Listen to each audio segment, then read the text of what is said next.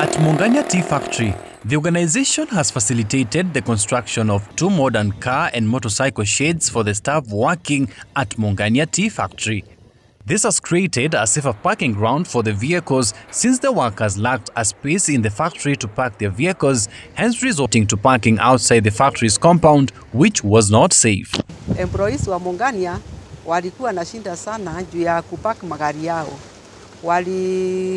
Wakati tulitana mkutano tukachukua proposal sao, wakasema wanataka wajengewe car park, na ndio tulijenga na wakafurahi sana juu sasa hiyo car park inawasaidia sana juu ya kupaki magari yao.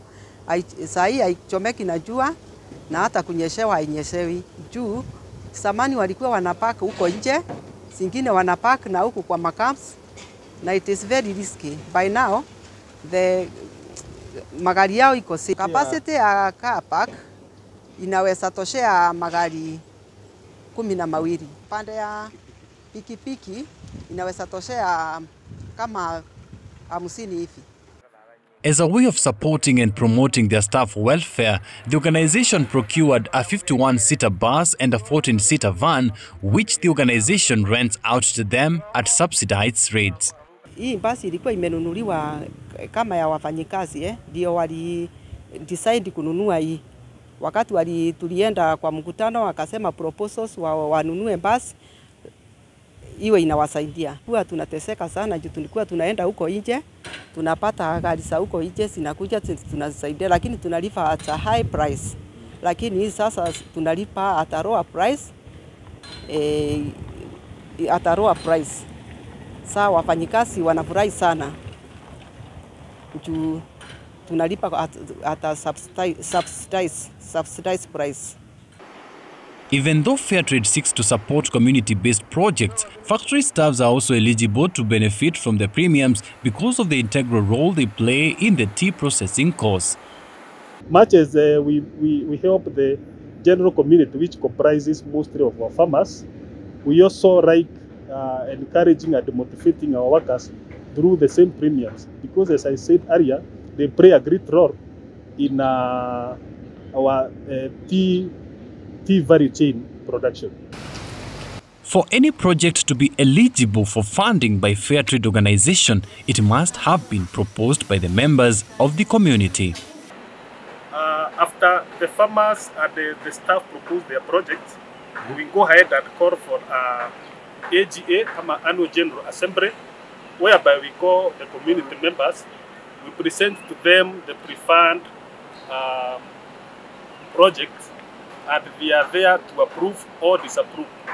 After we approve the project, of course, the needs of our community are many, but we usually choose the most needed, with the most impact to generally the community. So, like for example, we receive more than 10 proposals in one area, but we are able to fund only 1 or maximum of 2. Because again, our premiums are limited and we only use what we have. After the farmers propose and they pass through the AGA, now we as the committee, we go ahead and implement. By implementing it, we manage.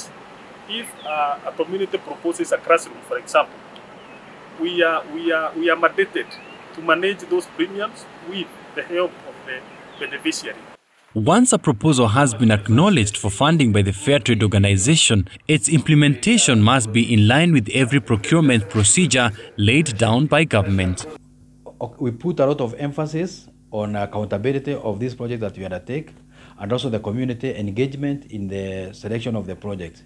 We have had projects that we have had cases of areas that are contested by the community where they are not in agreement of the location or ownership of the project.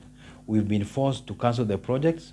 Also, if a project is undertaken and that does not meet our expectation, we tell the contractor that he has to repeat the project at his own cost.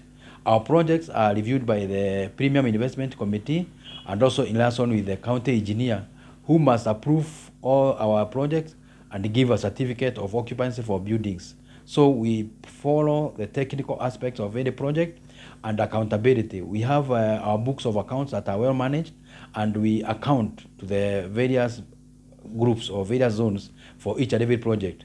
The owner of the project, that's a school or even like the cooler, the owner of the project, it forms part of the investment committee that manages the resources for that project, and we do it according to the satisfaction. There's no bureaucracy.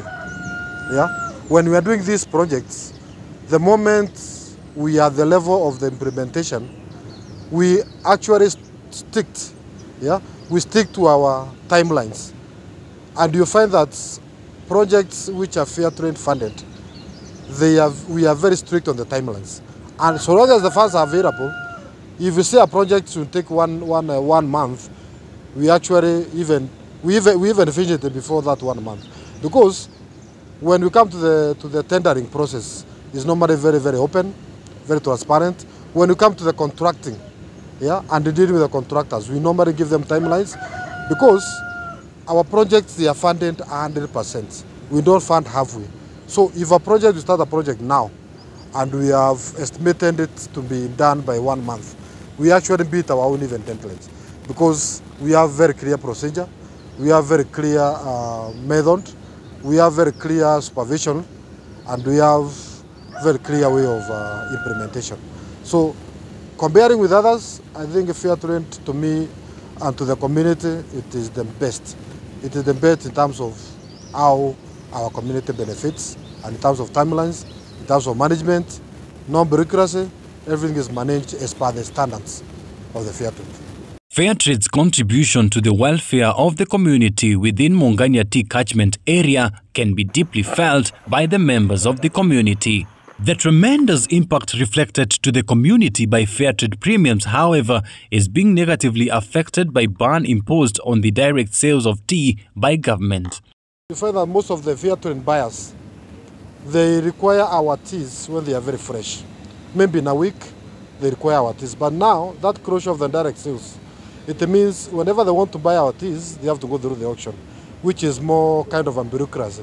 Because whatever they couldn't get within 1 week, they have to wait for a month or two to get the same product. So this has made some of our buyers maybe to shy away from buying from us, and that one eventually means that our premiums have to come down. Fairtrade projects are dependent on the buyers who buy the Fairtrade certified teas, and most of the buyers were depending on the direct sales. Unfortunately, with the coming of the Act 2020, there has been some reduced buying of Fairtrade certified teas. So the projects we are going to undertake may be reducing with the time. But we are having some efforts with Fairtrade, and also the Fairtrade network in Kenya is doing engagement with the government so that we can open this route. When we open this pathway, we are going to use more money. We can use even as higher figures above the 11 million that we used last year.